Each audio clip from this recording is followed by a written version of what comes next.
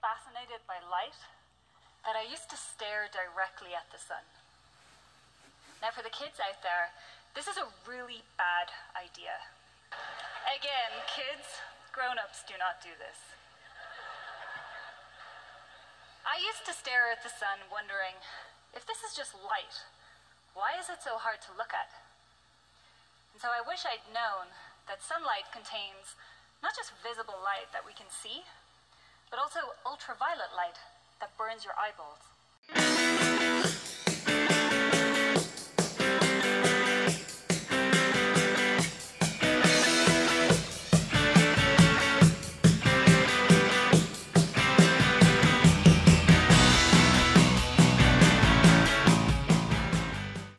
Another thing I wish I'd known, what I was staring at was not the sun, but the sun as it had been 8 minutes beforehand.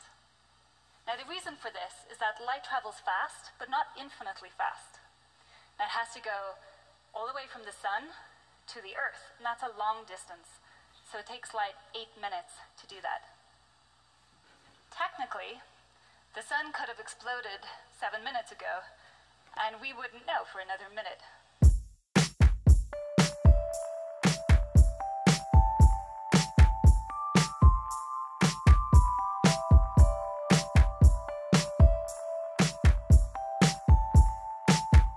Technically.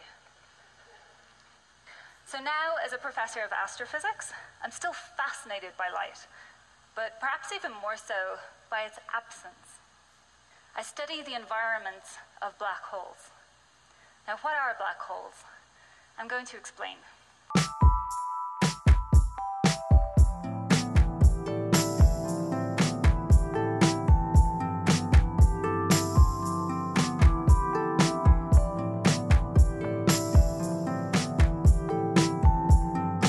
Every astronomical body in the universe has an escape speed. A black hole is simply a body that has an escape speed that's faster than the speed of light. Black holes are black. So how do you make a black hole?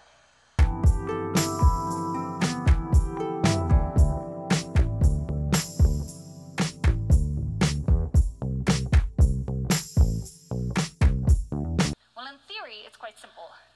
You can take anything in the universe, like a star, or a planet, or a cat, and if you cram it down to a small enough space, you can make a black hole.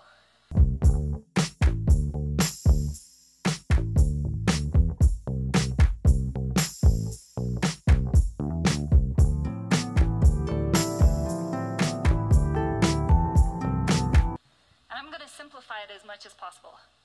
What if we just woke up tomorrow morning and the sun had collapsed to a black hole? What would happen? So the first thing is, it wouldn't be morning. We'd be locked in a permanent night without any more sunrises.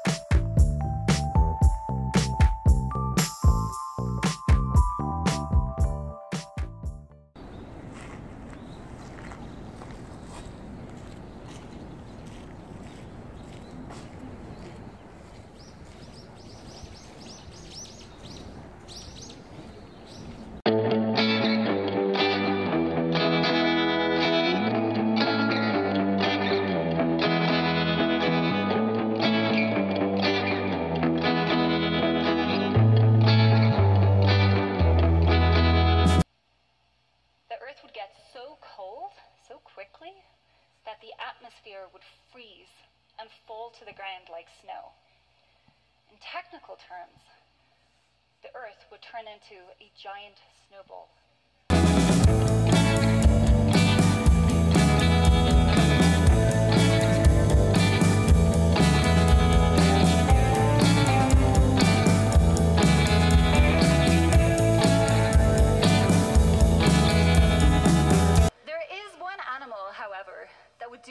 just fine.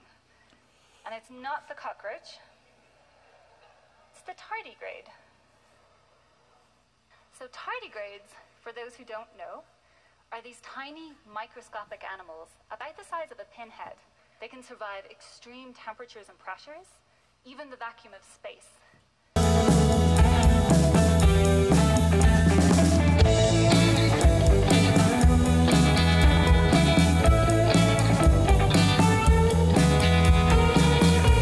It's a misconception that black holes just suck everything into them. Unless you're very close to a black hole, its gravity will behave in the same way as around any other object. Now, the sea, the oceans, will develop a very thick layer of ice, but underneath we'll have lots of liquid water where we can live with the tardigrades.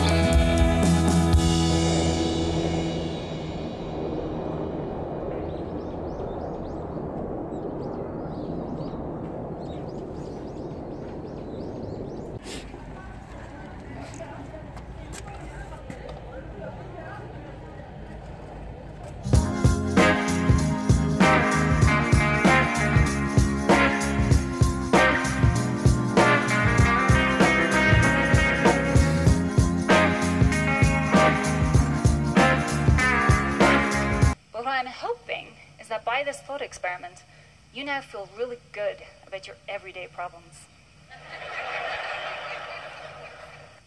When you feel down, I invite you to think about the planets that are in orbit around dead stars or black holes, and be really grateful for the sunrises and the sunsets and the sunrises that we get. For me, this thought experiment goes just one step further. Knowing that we could survive on a cold, dark world underneath a thick layer of ice, I wonder, is there anywhere in our solar system that looks like this today and could support life? And the answer is yes.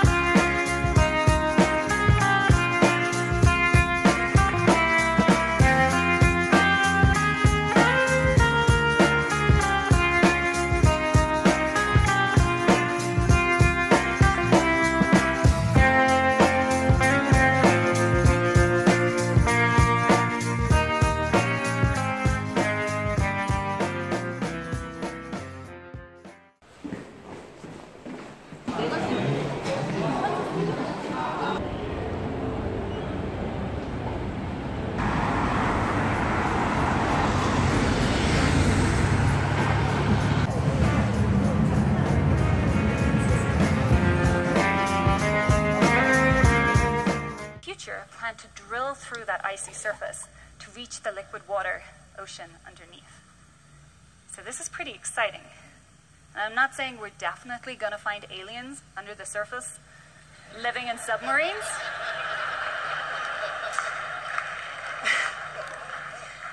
But it's really exciting that we're going to look.